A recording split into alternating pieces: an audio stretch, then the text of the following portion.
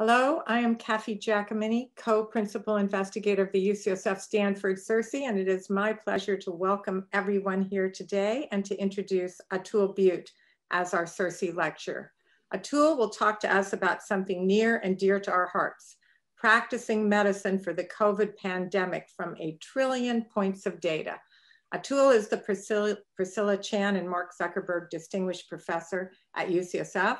He is also the inaugural director of the Baker Computational Health Sciences Institute and the chief data scientist for the entire University of California health system. Atul has been continually funded by NIH for 20 years. He's an inventor on 24 patents, and he has co-authored over 200 publications. His research is repeatedly featured in prominent news media, such as the New York Times. Atul is an elected member of the National Academy of Medicine, and I'm very much looking forward to his talk today, as I am sure all of you are as well. Atul, please begin. Great, thanks for having me. It's great to talk to colleagues at the FDA. I've been on many calls and Zooms with many of you over the past year, obviously, evidence accelerators and all the rest. And if I'm not on those calls, many of my team members are too. So we appreciate the close collaboration and certainly a significant amount of funding through the CIRSE program going into this kind of work here. Now, I'm just going to get right into this. There's a lot going on, obviously, with vaccines, and that's another whole story, which we can talk about in the Q&A. And please submit your questions and answers through the Q&A feature of Zoom. I have it open here, so I can maybe address some questions as I'm going, and I'll address the rest towards the end. All right, just a quick introduction to the University of California. Who are we? So we're enormous, right? 10 campuses, 3 national labs. I think Lawrence Livermore has the #1 supercomputer in the country, 200,000 employees. So we're one of the larger employers in the United States, 250,000 students per year. And now, of course, we have 6 medical schools and 14 other health professional schools. So nursing, pharmacy, dental, veterinary, and public health schools. We train half the medical students and residents in California, $2 billion in NIH funding, $13 billion a year seeing patients. 5,000 doctors get a paycheck from us every month, but 100,000 doctors write orders on our patients. And we're not just random centers. UCSF and UCLA are in the US News Top 10, but of course we only mention that when we're in the top 10, otherwise we don't care so much for that metric. We have 5 independent but functioning together, 5 NCI comprehensive cancer centers, and 5 clinical translational science awards. And then we got these secret superpowers, which are so secret, we even forget we have them. 2 are mentioned at the bottom there. IRB reliance, which means essentially if one of the medical schools approves an IRB, the others more or less auto-magically approve it in days to weeks instead of weeks to months. And then we have centralized contracting. So if a contract is signed by the Office of the President at the University of California, all 10 campuses agree to the terms more or less without any renegotiation. So we can execute on clinical trials if signed off at OP incredibly quickly and all the rest. And of course, what we have now, been running now for the past 3 years, is a central data warehouse with all the clinical data across all these to fulfill this umbrella that we call University of California Health, or UC Health. Of course, I'm an IT guy, so I know how to make boxes point to boxes on PowerPoint. So here's the one slide that looks like that. You can see the 6 academic medical centers at the bottom. Now, Riverside is brand new, okay? They're just a new medical school. They don't have a hospital system there yet. They have some clinics, but the other 5 are enormous, okay, right? I said comprehensive cancer center status and beyond, millions of patients in each. And what we were happy with was all of their clinical data flowing centrally. So they keep a copy, of course, but it also flows centrally. It's harmonized every month. But of course, with COVID now, all COVID data moves every day. So we still get a monthly feed, but then we got a lot of daily feeds for COVID-related data. And I'll explain exactly what this means on the next slide here. This is centralized, okay? So of course, we all know about federated systems, but we have a centralized system here. This is a busy slide, so I'll step through it because I think you're a little bit more wanting to know about the data, especially for real-world evidence. Here you can see at the top line number we like the most that we start with is the combined data, 15 million patients that we've seen over the past 15 years. We love that number because it's nice and round. It's about 5% of the US population. But that actually predates us really putting in EPIC, which is our electronic health record system. That started around January of 2012. And if you look from then forward, it's about 6 to 7 million patients. Now, of course, this is changing every single day, but we're just shy of 7 million patients with what we'd say is modern data from the electronic health record. That's about 200 million encounters, a half billion procedures, my favorite, 750 million medication orders or prescriptions, 680 million diagnosis codes, and 2 billion blood tests and vital sign measurements. Or as I like to say, we have everything from Tylenol to CAR T cells. Tylenol is probably the cheapest thing we can do to a patient, to give a pill of Tylenol, fraction of a penny, to CAR T cells, where we have, and obviously have been involved with the trials and now deploy CAR T cells, probably the most expensive thing we can do to a patient. We also have integrated with all this OSHPA data, which is our state regulatory data, so things on length of stay and location of hospitals and other hospital systems in the state, pathology and radiology text elements. So we have a plan to actually get all text data into this central data warehouse. And conveniently, we also run the death index for the state of California. So anyone who dies, not just our patients, we eventually know about by running the death index. We also have integrated with this claims data from our self-funded plans. Now, I'm not going to go into too much detail there, but as we are a large employer, many of our own employees get medical care from us, right? They work for us, but they also get medical care at our medical systems, right? So in that case, we have the EHR data, but we also have the claims data, right? That's an important point to make. And then we're incentivized to make sure that care is the best and also most cost effective. We're constantly harmonizing all of these elements. Harmonizing means really, like, as you know, the FDA, new drugs, new biologics come out, let's say every day, every week, every month, and we got to make sure we're all using the same codes. Even before they're in RX norm, we have to call it something, right? So we've got to make sure all these interim codes work. And also, to be clear, we don't have one instance of Epic. I think we're up to 8 instances of Epic across this whole set here. And we weren't even all on Epic. Irvine was the last to move on Epic. I think it's been 2.5 years. And then this all gets funded internally because of the quality and performance dashboards we do, which add enough value to the health system that essentially that pays for it, that covers most of this bill here to run this. All right, so this is just a screenshot from just earlier this morning. Here are the roughly 6 million patients that are alive and live in this part of the country.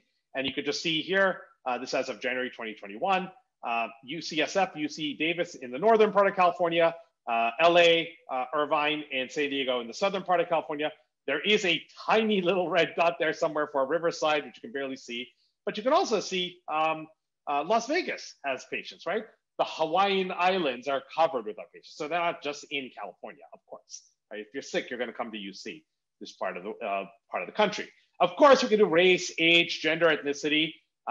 We also have the area deprivation index. We map all of our street addresses to a 9-digit zip code. From there, get a FIPS code, and from there, get an ADI measurement. So we can see as just one of many social determinants of health we can capture on our patients. So you can just see the bar graph of ADI. Of course, many of our patients are on the coast, and the coast tends to be a little bit more wealthier in terms of socioeconomic status in California. So we do see many of our patients from 1 and 2, but we also see many from 7, 8, 9, and 10, including many homeless, which we would put in area 10. We also have many primary care patients, just shy of 700,000, but most of our patients are also tertiary and quaternary care. So you can see that on the bottom right here. This is all done automatically now with our dashboards. We also capture telehealth encounters. Now, I'm not going to go into detail for you guys on this, but boy, telehealth is incredible. This is a week-to-week plot starting from January 2019. And you can see in 2019 and early 2020, of course, telehealth was essentially nothing. There's a tiny sliver of orange there. And then you can see what has happened, of course, during COVID and has not let up, okay? So you can see 30 to 40 to 50,000 telehealth encounters completed every week, ongoing right now. All of these are documented in Epic as well. Just imagine, for an instance, machine learning on more than 1 million successfully completed telehealth encounters. That's what we have in this database. I think we're up to 1.2 million telehealth encounters documented in Epic right now. So of course we're going crazy with this. Race, age, ethnicity, age. Who's tolerated more than one of these? Who wants more of these, right? And all of that. So that could probably be an hour-long talk on just this one slide that we're just starting to explore. Of course, COVID. Okay, now let's switch gears to COVID. Now, like I said, we were happy on a monthly data feed, and now we switched to daily data feeds for COVID. And many of you get this email. I think some of your senior leadership at FDA gets this. So does the CDC, the White House, many others. And here's this morning's email that some of you might have received. So we generate this graphic. So what happens is every night at midnight, the Clarity run starts running from each of the Epic instances. And that runs from midnight to 6 in the morning. So all of the relational tables are built on each of the campuses. Then from 6 to about 8 in the morning, all that data is dumped out and then converted, then transferred to us, and then we stitch it together. On the right there, for example, you see more than 50 ways to order a COVID PCR test in the University of California. So we have to go through all of these, make sure we know what's a positive, what's a negative, what's indeterminate. And so we've done that, and we see new ones all the time. For example, you see many joint tests with COVID and influenza. Of course, we have to separate the COVID part of that test, and we'll deal with the influenza part of that test later, right? But we're talking COVID tests here. And then on the left there, you can see that we run, obviously we see fewer people on weekends still, so that's in the 3,000 range, but sometimes we'll see up to 8,000 patients for COVID testing. The vast majority are UC San Diego, because they particularly register everyone they see as a patient in UCSD Health, including all of their students and serosurveillance. Now, people have questions. I have some amazing graphs on just tests and test performance, and I'll get to those. And someone's already asked, are these tests only conducted within the hospital system? It, of course, includes all of our clinics. It doesn't include, we don't run LTCFs. So, but if a sample came to us from a long-term care facility, it would be included here. Now, to also be clear, we also are subcontractees. We run thousands of tests a day for other people's patients, like Kaiser and Sutter and Dignity, San Francisco General Hospital. I'm not even counting them here, okay? These are just the ones that are in our electronic health record, so we know a lot about what they were before and what they are after this test, okay? Of course, we run more tests than this, but I'm not even counting those here. All right, let me keep going. So this is just the number of tests, right? Let's see here. Okay, these are the positives and negatives. So this, as of this morning, our current run rate, if I move the Q&A window here, our rolling 7-day rate is now down, finally down to 1.85%. You can see in San Diego, it's way less than 1%. Actually, it's a third of a percent, which is interesting. They're lower than San Francisco, I just noticed. But the worst is still in Orange County, I think Irvine at 3%. You can see how high we were. In the middle of December, we had blown past a 40% positive rate, and now we're much lower here. The question immediately came up, do we collect genomic data? In a research sense, we do. It's not in our EHR data setup yet. And worst off, I'm gonna question you guys, is there any CLIA CAP approved or even EA emergency use authorization tests approved for sequencing? I'm not really sure, but to my knowledge, we don't have CLIA CAP COVID sequencing yet. So we're not putting in the EHR yet. We have the research side of it, but we're way behind on that, okay? Remember, we have Chan Zuckerberg, we have a whole bunch of our affiliated research groups sequencing, but it's not in our EHR yet. And we should think about that and where we need to go with that. Obviously, we're trying to figure out which one of our labs can stand up CLIA CAP sequencing first for COVID. But to my knowledge, we don't have any of that yet. Then you can see the age of the positives, the age sex breakdown, the last 7 days of zip codes. They're finally all in California. Now, believe me, during the winter, during the holidays, we saw many positives from elsewhere in the country, obviously traveling here for a vacation or visiting family, and then we would notice a whole bunch of them. So now we're just down to California people being positive in a California health system here, okay? And then we have the inpatients, okay? And then the punchline there in the text there. But the inpatients, you can see on the top left, we went up to, we blew past 800 simultaneous admissions. We're down to 212. So even though everything is, seemingly better, please do recognize we're still quite high, okay? Of course it's coming down, but we're still as high as where we were in, let's say September last year, right? The lowest we had gotten to was 80 simultaneous admissions. So 212 admissions, you can see the inpatient census on the top right there. You can see how many are in the intensive care units compared to capacity, how many are on ventilators, how many are on ECMO. I think our peak we hit was 23 people on ECMO. I think here we're down to, if I add this quickly, 16 on ECMO. You can see we sent home 5,300 successfully. 1,000 others went home to other situations. 769 went to inpatient rehab. They're probably still on their way home. And then 715 have passed away. So the punchline you can see at the top left there in the red and black text, over 500,000 tested, 36,000 positives. So that's about 7% of those tested overall since the beginning of the pandemic. 7,800 admitted. So that's still about 20% of our positives were admitted. And then 715 expired, which is 10%, 9% of those admitted, or 2% of our positives as a crude case fatality rate here. Quick questions here. Impressive data. Do we see correlation of positive tests and diagnosis? Oh, I'm going to get to the diagnoses in a minute. Can we distinguish those enrolled in an NIH or other agency-funded trial for study? Yes, we can. Okay, so we were one of the first to sign up for remdesivir, right?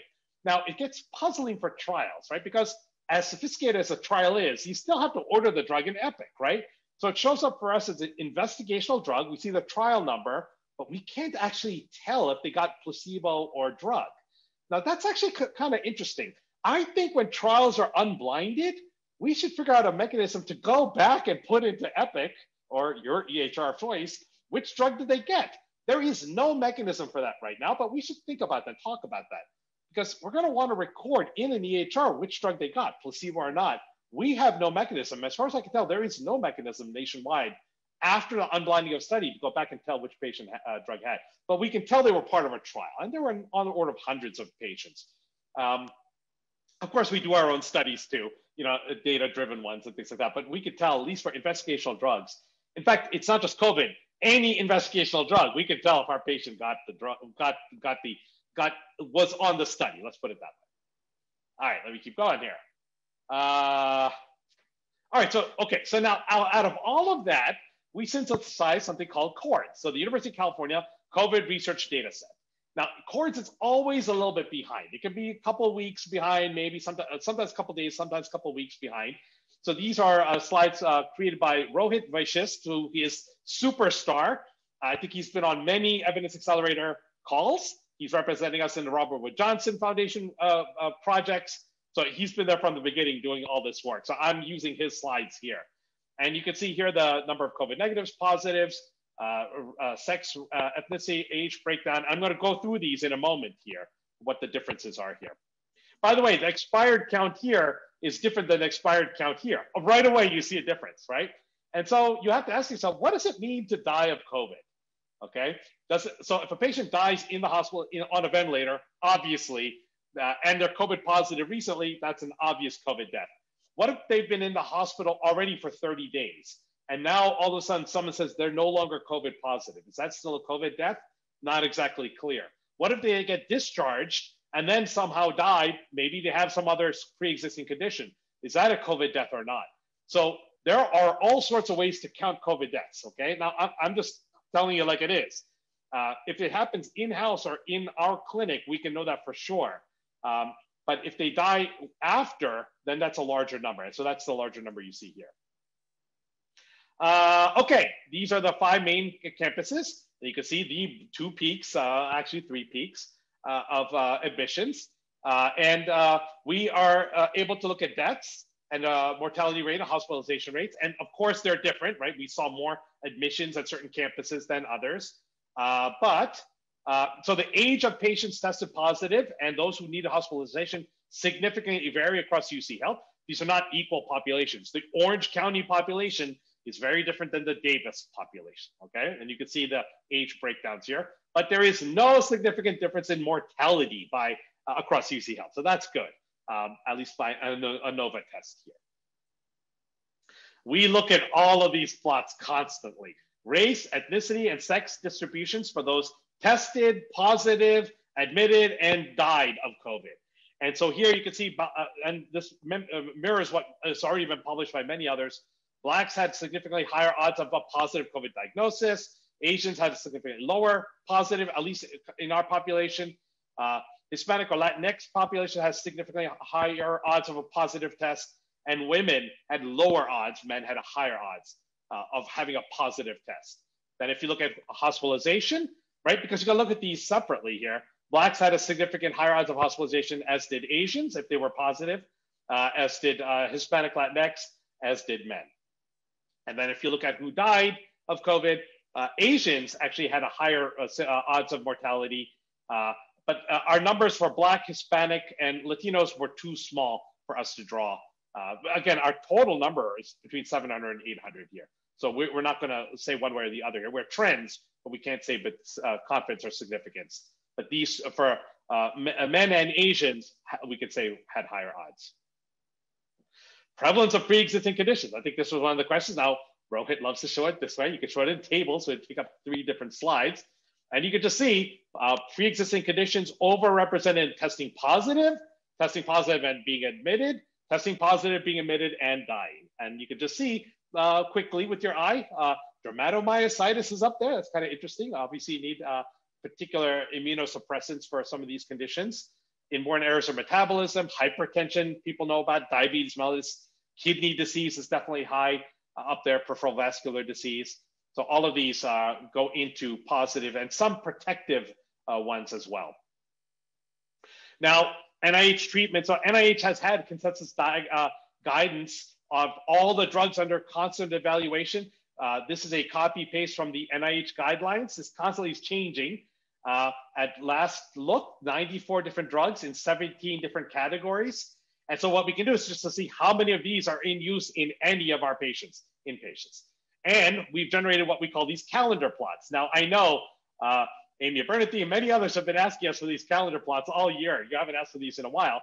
But after you guys EUA something, how does it actually impact the utilization? And so you can see here's daily orders of remdesivir across UC Health. Every day is literally how many orders were placed for remdesivir. And you can see, obviously, December, January, a lot of people using remdesivir, but it was also in November there too, and maybe a little bit of a blue in July, and certainly continuing into February. But other than that, the max you had were 150 orders per day here across our system here, 2,500 unique patients getting an order for remdesivir. So easy for us now to say yes or no, do those kinds of studies. Of course, you'd have to control for a lot of other things to make sure your propensity matching folks. ACE inhibitors match the same kind of pattern here, about 1,000 patients getting an ACE inhibitor. And steroids, of course, corticosteroids. You can see similar pattern, but not exactly the same pattern. More folks in July getting it, as well as in August, but fewer in September, October. Remember, the press on corticosteroids, I think, was around July and August, so we saw a little bit of an uptake there.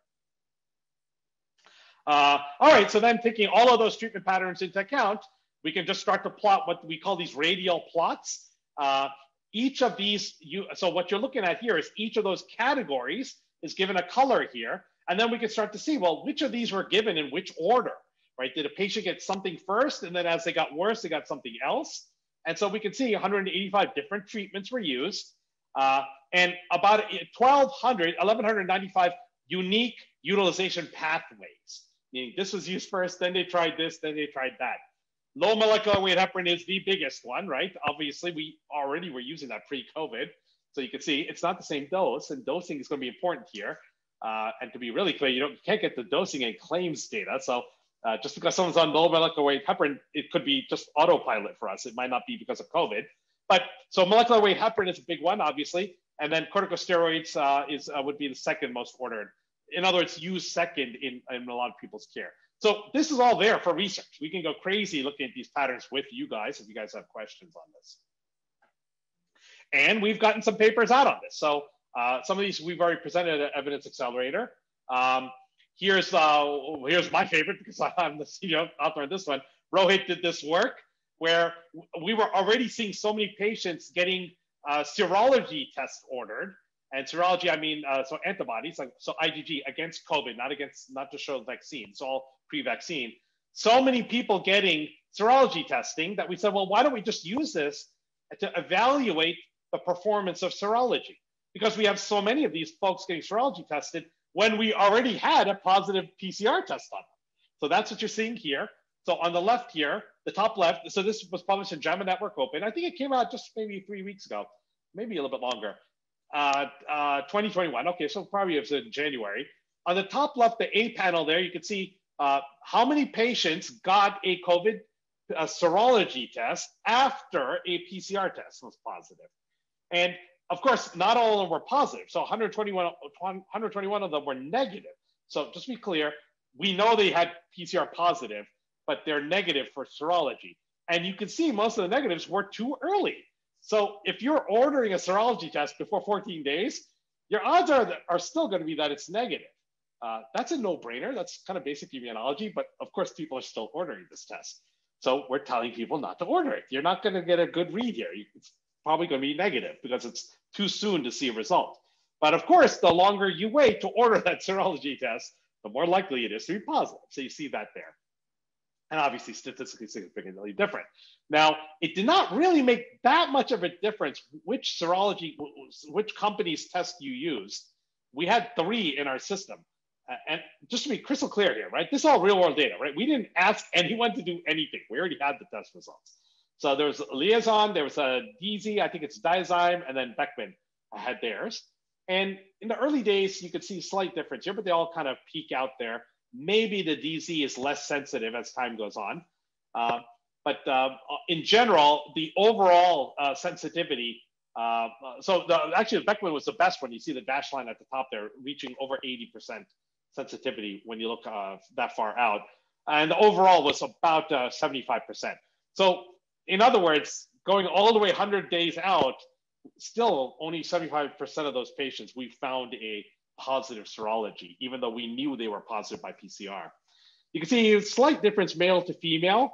It's significant, statistically significant. Males were more likely to have that positive, females less. And then there is a difference in the age as well. So the 55 to 59 and 40 to 49 were definitely the highest to show the response. And weirdly, the ends, the youngest and the oldest, were the least likely to show an antibody response. And again, just make it crystal clear, everyone here was PCR positive. So we were just looking to see if we could find a positive serology test from existing data here. So the best sensitivity was 112 days out. And then we're still going. I mean, like we had a couple hundred here. I think we now have a couple thousand, so we could put out another set of stories here as we collect, let's say, another 6 months or so of data. And then this one came out. This has nothing to do with me directly, it's indirectly. Here's another paper using UC Quartz. So you might have seen this in the New York Times on Monday. This was literally there on Monday, long COVID, right? Now, of course, we know NIH, HHS is giving a lot of money to study long COVID. So everyone's getting the long COVID stories out now. And this is out from UC Irvine, showing what they were able to show. I'm not going to steal their thunder, but they showed, as you can see the headline, 32% of folks that were asymptomatic, at least we couldn't find any symptoms, had troubling after effects. In other words, long COVID symptoms weeks or months later. And this whole thing, as you can see on the right, the preprint is on the right there in medRxiv, and you can see that they use UC Quartz to do this. So we are now successfully enabling hundreds of researchers across the University of California with this central database with UC Quartz, with the COVID data here. All right, so some punchlines here. I think I'm still doing okay for time. What did we learn? Okay, what did we learn? I might have skipped over one important fact is we're not using EPIC to do any of this. Right? Of course, EPIC is our electronic health record, but we take all that data out of EPIC into OMOP format. Now, OMOP goes way back to Sentinel and Columbia University, right? OMOP is so old, it's new again. We love OMOP because it's a vendor neutral format for us.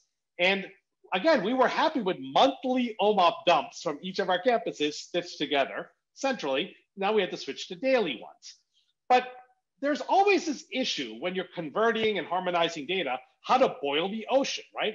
Because there's so many little details on each campus, which ones you pick first to harmonize. Of course, for years, we had been harmonizing all of our population health measures, right? Like diabetes and eye care and kidney health and all those. We were harmonizing all of those. Like here's a new diabetes medication. Let's make sure we're calling it the same thing. Because we were geared up to do all this for population health and accountable care and all of that. But with COVID, all of a sudden we had to harmonize our ECMO settings and intensive care unit settings.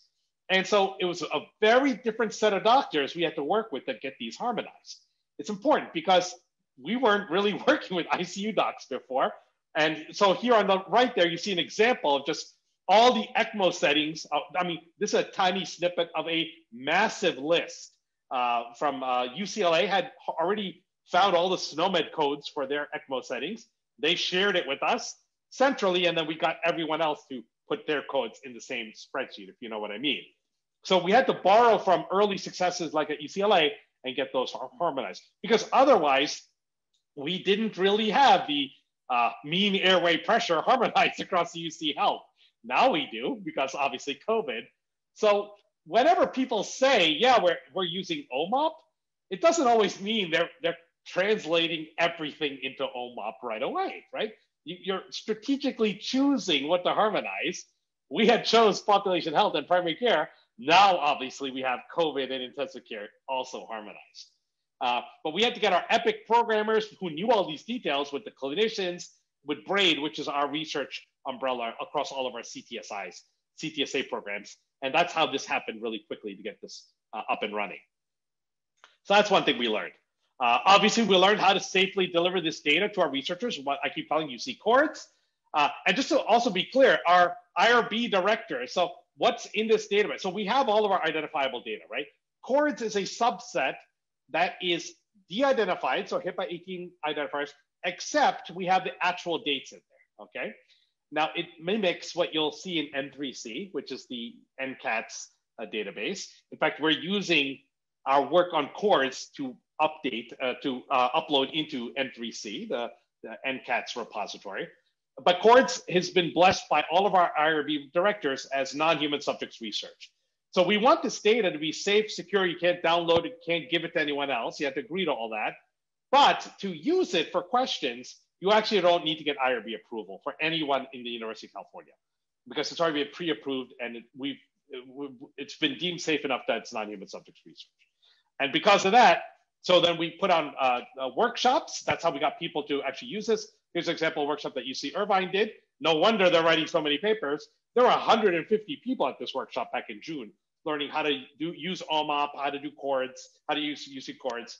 And then we enable many of our faculty to get research funded, including the evidence accelerated stuff we've been doing, more CERSI work on chords, and with COVID, Robert Wood Johnson Academy, Health, FDA, Moore Foundation, N3C, and others. So because we did this work, we got faculty funding to get more work done.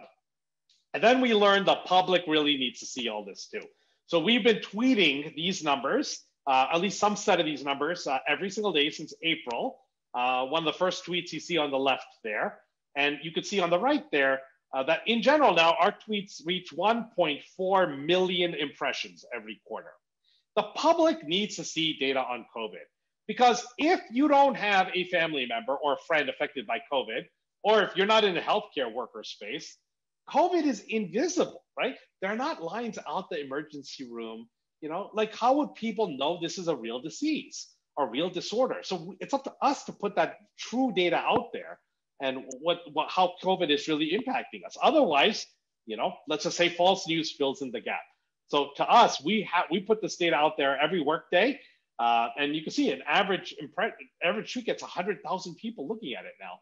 People really want to know how is the UC Health system doing in terms of tracking and taking care of all of our patients here.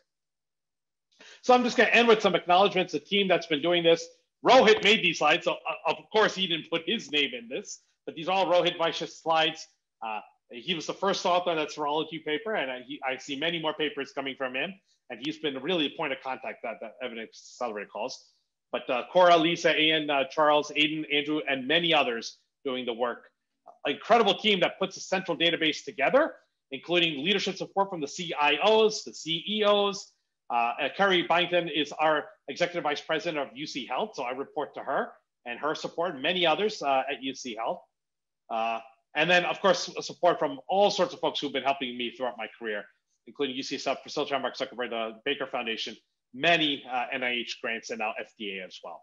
So let me just stop there. There's already been one other question on text notes. We've been working like crazy to get to text notes. I think we have right now, in terms of text notes, pathology and radiology, but we've been playing with and really trying to do the cutting edge on text notes at UCSF. So the way I kind of do things is I get my UCSF team to really innovate like crazy, and then we kind of smear it across UC Health. At UCSF, We have all 105 million notes de-identified.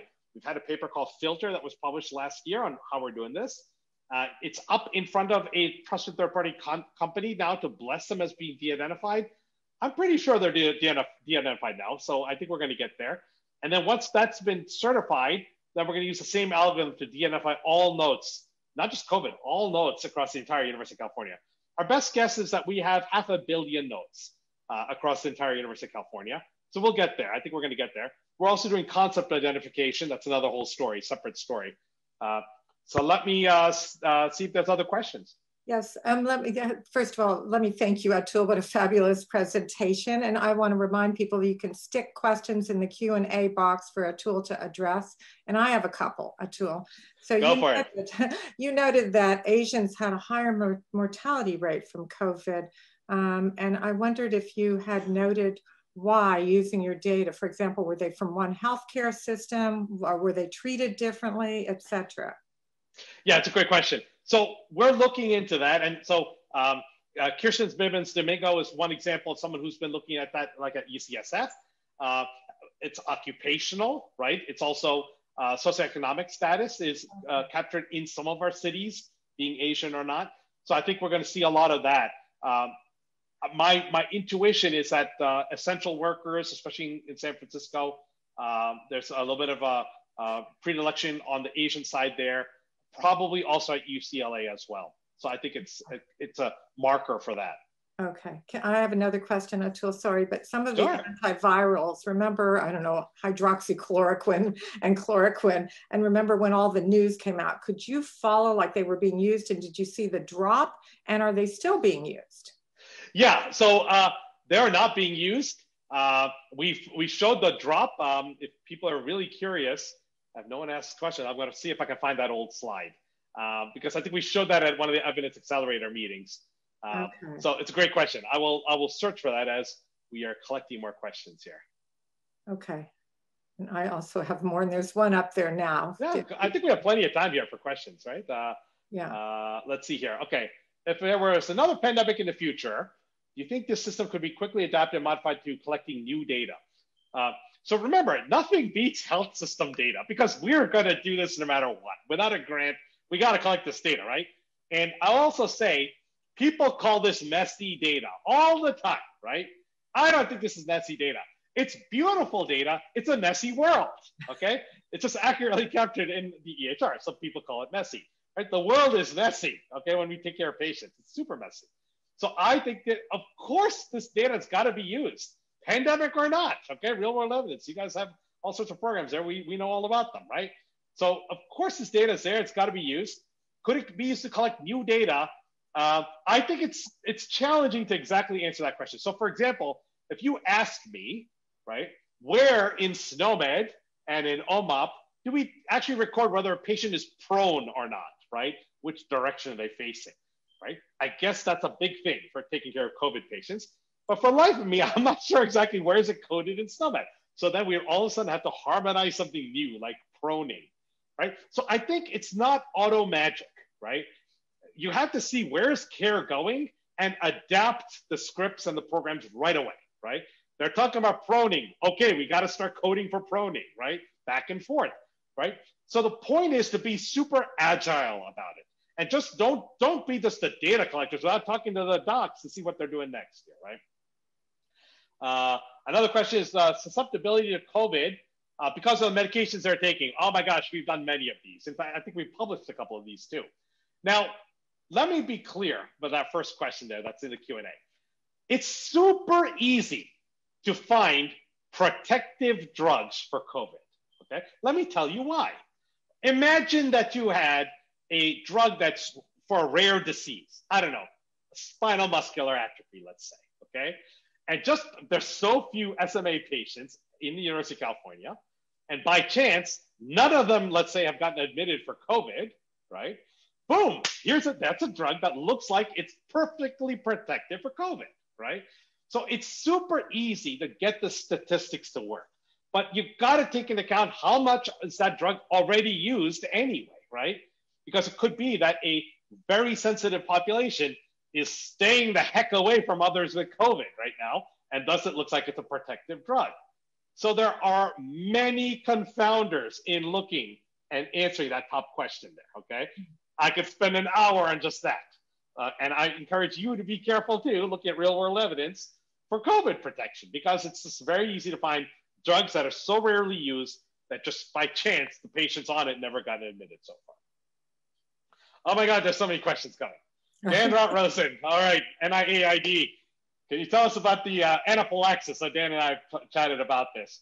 We're still trying to capture vaccine-related, okay, so vaccines. Let's talk about vaccines. What a mess. What an absolute mess. So all of our effort on vaccines is trying to even just make sure they get to the arms. And my goodness, the biggest challenge we have are 2 doses. I am so glad that Janssen and I think now Merck will be making those single-dose vaccines, but just having 2 doses is a world of pain for us looking at the information technology side of it. And just to make it crystal clear, it is still not clear to anyone in the whole situation who holds the second dose, right? And to just be really kind of point blank about it, I could take, let's say, 1 million doses in the freezer and give them all out tomorrow. But then in 3 to 4 weeks, I got to figure out who is going to give us the 1 million extra doses 3 to 4 weeks from now. Like, are we guaranteed to get them? Should we be saving them in our freezer? No, we've been told not to save them in our freezer. We should give everything out. And there's a lot of negative feedback loops happening right now, which is leading to constant COVID vaccine mess. Now, Dan has asked us to look into the anaphylaxis. To be honest with you, Dan, I have not looked at it since our call, I think 3 weeks ago. But we're looking for vaccine-related anaphylaxis. It's the ICD-10 code. My bet is not a lot of people use that code, so we'll look for anaphylaxis in general. But we'll definitely be looking for that and other adverse events. I think there's a CERSI call out now for vaccines. We've been working with CBER on flu vaccine adverse events. I think that's the pilot for us to get into COVID vaccine. So I'm sure we're going to be there working with FDA on that. More questions. Data harmonization and OMOP. Yes, we are harmonizing data on an operational level. Can I tell you what a killer advantage that is, right? We have a single database for operations, which means health systems, strategy, quality reporting, and research, the same database, right? So in other words, once one of those groups pays for it, the other group already has it. That's why we have this, right? So it's generated enough value for us system-wide that it's already built, and then we can de-identify from there. So the same data warehouse is used for operations and for research. It's in our own financial interest, for example, to know about CAR T cells, right? We want to see more of these patients. We want to understand, is it working, not working? So all of that harmonization is already done, and now we can do research on it, right? Does that make sense? It's a killer advantage. I'm going to go even further and say, I challenge any of you to find 5 or 6 academic medical centers in the United States that bulk data share like we do at this high frequency, okay? I challenge you to find that because we're so far apart that we don't compete with each other, but we all have a strategic interest to work with each other. That's why it happens this way. That's OMOP. Okay, so Karen asks, micro tears in blood vessels, blood vessel damage.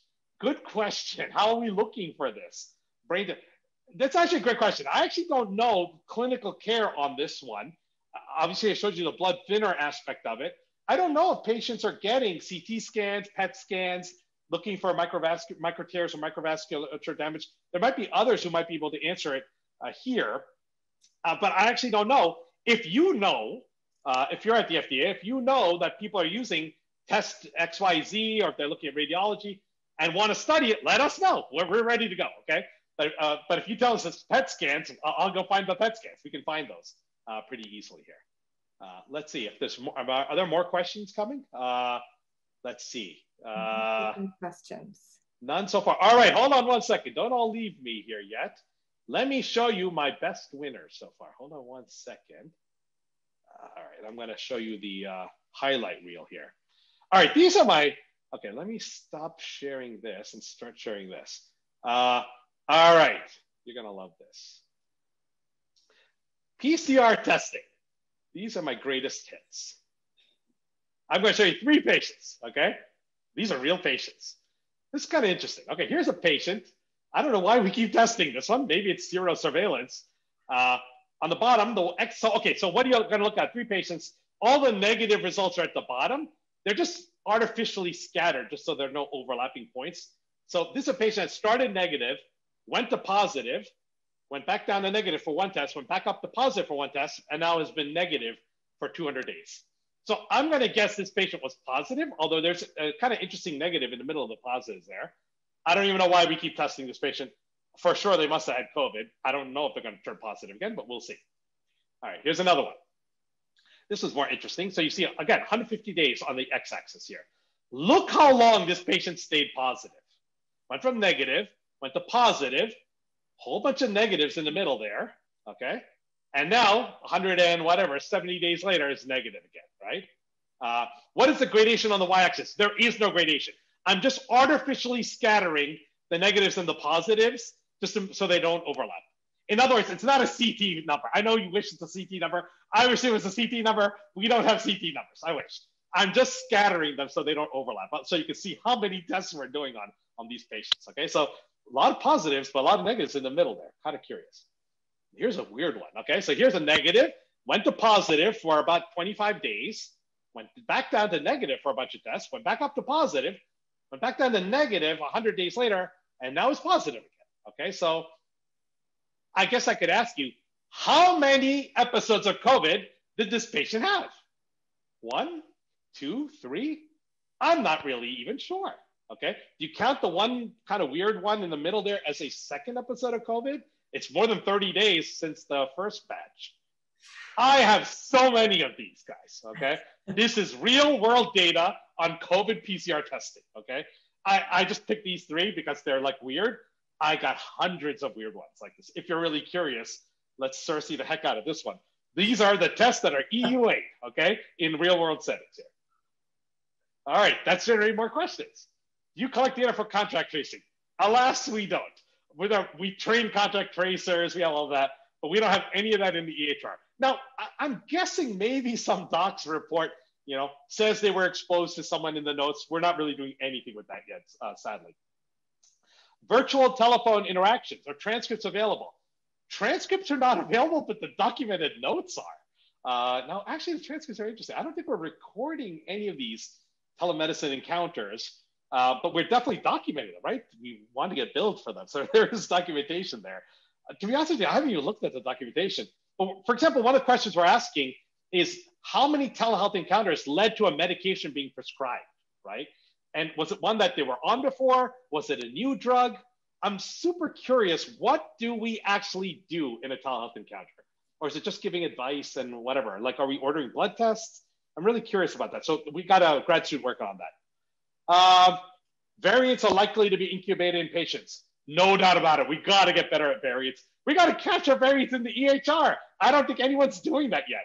But again, this is showing off my naivete here. Are there EUA sequencing tests yet? I know we're using them for research and epidemiology.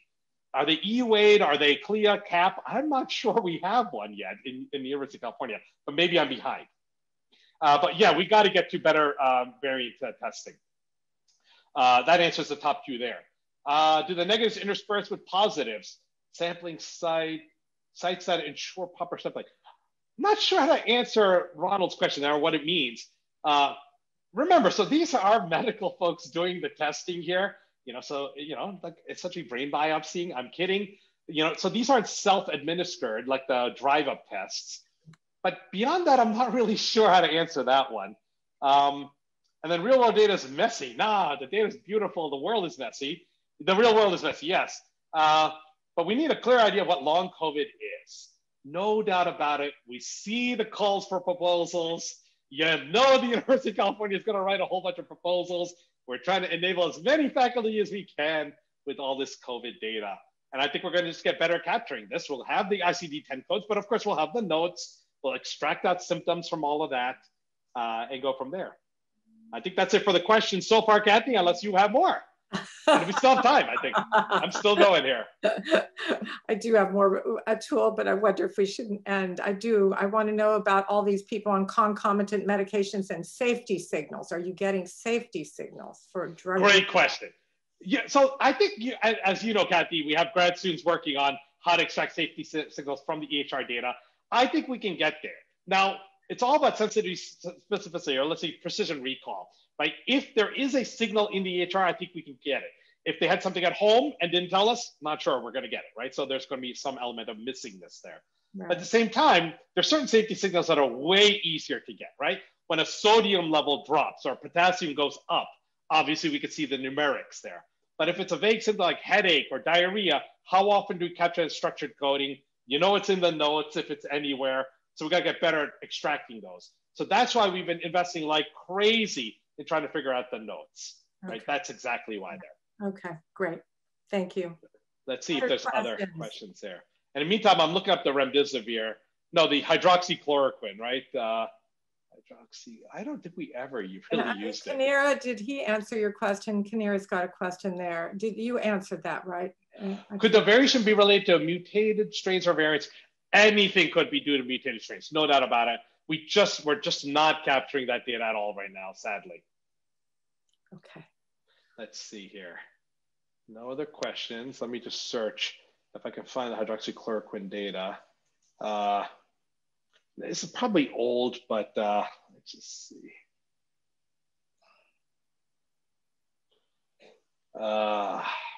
Yes, okay. This is really an old slide.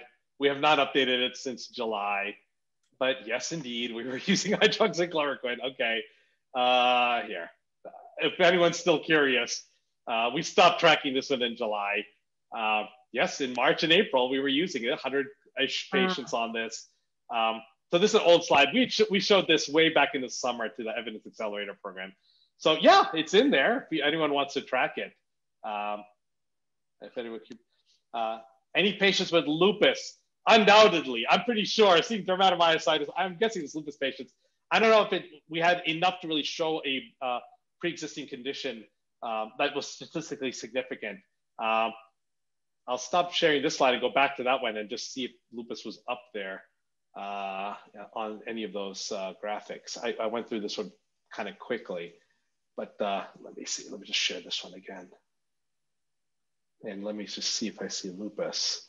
I'm staring at it like you guys are.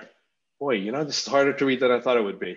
Oh. No, I don't see lupus on this. At least, look, we see everything in the University of California, but lupus at least isn't, at least one of the higher ones that we would say with confidence is pre-existing. So all I see is dermatomyositis. I don't see lupus. Maybe when you see it here, shoot me an email. We can search for it, then figure out, you know, manually. Just because it's not our chart doesn't mean we don't have it. Okay, Atul. Other questions for Atul? He's ready. You've got him for a few more minutes if you want him. No, seriously, we love working with the FDA. I mean, look, we really built this to be used by researchers, though it's all operational data, right? I mean, it's the beauty of this. So I still think it's a one-of-a-kind system. We love the partnership with FDA, CERSI and beyond, and really hope that continues beyond COVID. I mean, I think you want to know how many biosimilars we're using, right? We have all the biosimilar data in here too. We have everything in here, right? This is everything we need to practice medicine. So it's way beyond claims data, right? It's way beyond claims data. We have all the cancer genomics data together, right? I think we have now, 12,000 cancer genomes in the same database. So you can look for a P53 mutation and see if that actually led to change in therapy. We're looking at that kind of thing. Info on drug shortages. That's a good one because we know if we are using a drug, we're not sure. We're ordering a drug and it's not used. But you know what? There might be a canceled order in there somewhere. Actually, it's curious. We certainly know about denials. Like if a doc orders a drug and it's denied by a payer, we got all the denials in here too. In fact, we have a copy of the letters. But drug shortage is interesting. Maybe we could see if a order is canceled, there might be cancellation code. Shoot me an email. We can look into the shortages. Rate of rehospitalization is a good one. You know how hard it is to answer that question? We haven't actually looked. And remember, these are already sick patients that are getting admitted. So we would really have to see that rehospitalization is more than expected, right? you know, the punchline for any of these COVID real world data studies, everything's in the control groups, right? Of course, we know what the cases are. What are the right controls to test against? So I love that question at the top there. And shoot me an email. We need to think through that one because the controls are really tough. How do we get in touch? Oh my goodness. I'll go back to my first email. I'm not hiding on the internet, trust me. But here is my email address and my Twitter handle. If you like some of this, let's just see here. Let's go back to the title slide here. So that's how to reach me at the bottom there. 185 unique treatment regimens. Shoot me an email about that, and I'll put you in touch with Rohit, who's generated that graphic. These are all treatments in the first 72 hours, but we can also do across longer term stays. Misinformation, disinformation, using all the data. Great question. You know, look, at a certain point, there's going to be rogue analysts out there, okay, and rogue interpretations. But I think the real answer is that the more people, so we got to really promote our own studies and findings that are resilient to rogue analysts, okay? Because the world is coming, and a lot of this data is going to have to be open, okay? And I don't just mean COVID data. I mean all the clinical trials data. That's another whole hour-long talk. So if we're entering a world where raw clinical trials data is out there, then it's got to be really, you know, bulletproof findings that are robust enough to withstand rogue analysts. And that means even putting the R code and SAS code out there publicly available, Jupyter notebooks. I mean, we've got to be more transparent as we're entering this new world about what exactly we did to get a p-value that the FDA then says is an approved drug. I think that's the new world that we're heading towards. But, you know, I've been on many, many calls with the national academies about clinical trials data becoming public. I think we're heading there. Long way to go to really answer that last question there. Wow. Okay, Atul. I think you lasted with a lot of people here. Thank you so much for this fabulous presentation. Thank all of the FDA for attending. Hope to see you soon. Bye. Thank you. Thank you all. Bye. Thank you, Atul.